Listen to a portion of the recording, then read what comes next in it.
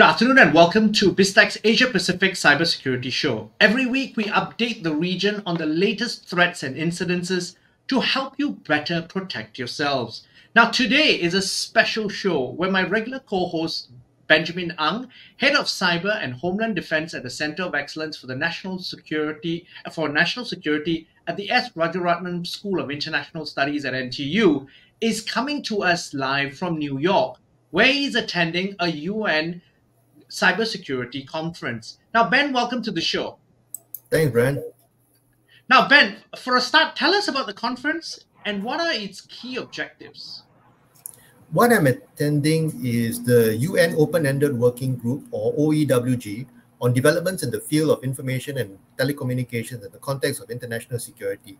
But basically, what are the current cyber threats facing countries and how should countries behave towards one another in cyberspace?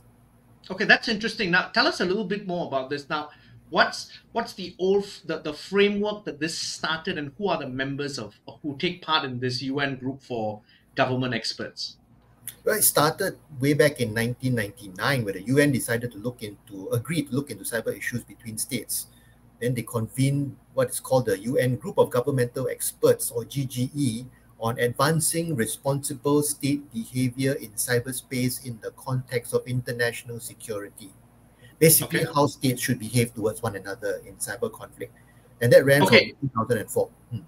Okay, so how states should behave towards each other, that landscape is shifting dramatically, also because of the complexities around cybersecurity in terms of whether it is state-sponsored cyber terrorism, and also how cybersecurity has just become now a heightened level of importance within each state itself. Who are the industry players who are participating in this? Well, here's the thing. Usually for UN processes, it's only the states that attend. And in this particular process, we are fortunate enough that it was made open for non-government stakeholders to apply to attend. So non-government stakeholders would include private corporations, business associations, NGOs, academic institutions like mine. So we applied. But I can say that some of the major players were vetoed by some major powers. For example, Microsoft was vetoed. Okay, so I'm puzzled here.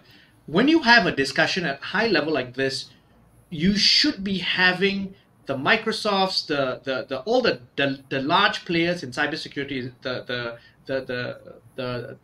Acronises, the DarkTraces, all those people who are leaders in cybersecurity should be involved in this conversation. What was the argument against large vendors and security experts attending this? That's the thing. The veto does not have to have a reason. But in the discussions, some of the states, major powers, have referred to Microsoft as a political actor. So I would then hazard a guess that they don't like Microsoft because of political reasons. And maybe it's because Microsoft has been too active in fighting off certain cyber attacks from certain countries. That's one possibility. And so Microsoft is very sore. I mean, they are ready to participate, but they just haven't been allowed to participate in the formal processes. So none of the large cybersecurity global companies are involved in this? No. That seems like a glaring miss for me, and I think that is something that probably needs to be addressed, because when they have the data, they know where attacks are coming from, they know the processes, they are probably the best advisors in terms of then helping the industry, the states themselves protect themselves better. As much as I am grateful that my group hasn't been vetoed, yes, I do feel that the private sector, those who actually are owners of the networks and who are owners of the tools and the resources to be able to identify where the threats are coming from and how these threats can be dealt with, should be allowed to come to the table. And some have been vetoed, some have just not applied. Okay, so I think, Ben, this is subject of a different conversation that we probably need to invite a panel and have a discussion a little bit further. But I think moving on to the conference itself, what are some of the key topics that have now been discussed?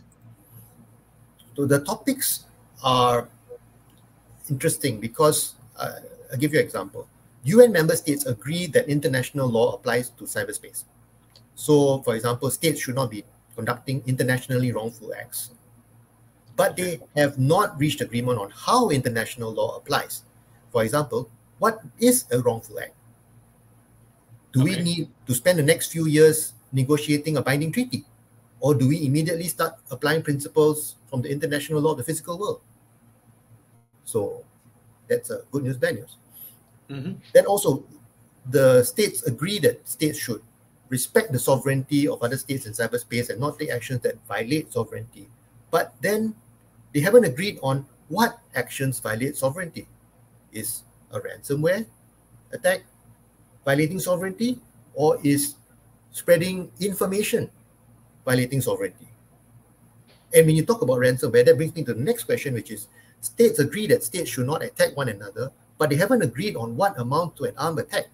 Because in the physical world, an armed attack means you got physical damage or loss of life. But in Correct. the cyber world, you can destroy an entire country's economy without ever causing any physical damage or killing anybody.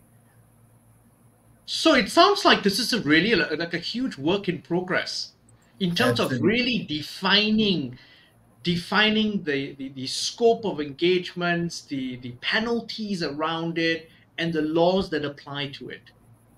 Absolutely. And I think the more hits we can get involved in this process, which is running from 2021 to 2025, the better.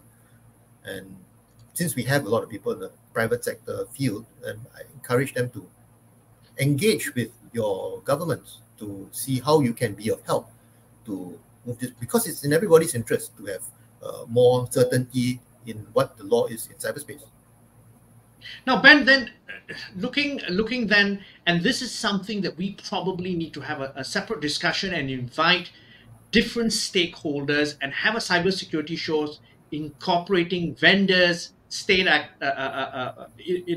academics like yourself from academic association, and also from governments to have this broader conversation on what is the thinking around this and how they're going to move the needle moving forward. However, Ben, coming back to this conference itself, what are some of the key trends that you're seeing that people are excited about? I think the biggest issue that is facing this process is the geopolitical situation. Because of that, that's contributing to why certain organizations get vetoed. It's also making it difficult to reach consensus. I have to say that the chair has been doing a great job in managing to keep the process going. And for the past already 6 meetings of formal meetings already, but I can say that the Western countries are condemn Russia for the Ukraine war, and then Russia condemns the Western countries for the Ukraine war. So it's a difficult situation for them to be able to reach consensus. Okay, so the larger geopolitical issues have hijacked the issues that are at hand, really, to talk around cybersecurity and how they could move forward. Yes, which then leaves a space for the smaller states. They are major powers, right? But there's still another 180, 190 smaller states in the world. We are more of us than there are of them. And the smaller states have a voice at the UN. The smaller states can say, hey, we know the geopolitical situation is bad, but still there is a need to come to a consensus of what should be the rules that are governing state behavior in cyberspace. And so Ben, then for people like yourself, and also from Singapore, and also then broadly from ASEAN, what are the key objectives of people like you attending this conference? What do you hope to achieve? As an academic, all I can do is give my advice, my expert advice. It's the states who have to be the one to say, we want to agree on the rules. And I think if there are more participants from the non-governmental side, from ASEAN, that would also help. because I look around the room and there aren't other ASEAN non-government stakeholders. So if they can come forward and help their states to raise that voice and say, geopolitics aside, can we come to a consensus? Since we're here to talk about cyber operations state to state, let's focus on that and come up with some rules that can provide some security and safety for all of us. Now, Ben, as always, thank you very much for your insights and thanks for staying up so late to do this show. Always a pleasure, Brian. Now, that's it for this week's APAC Cybersecurity Show. We've been speaking to Benjamin Ang, Head of Cyber and Homeland Defense at the Center of Excellence for National Security at the Nanyang Technological University, on Biztech's APAC Cybersecurity Show. I'm Brian Fernandez. This interview will also be on our website, www.biztech.asia, as well as our social media platforms. It'll also be on our syndication partners, TV stations, radio stations, and websites. Thanks a lot for tuning in.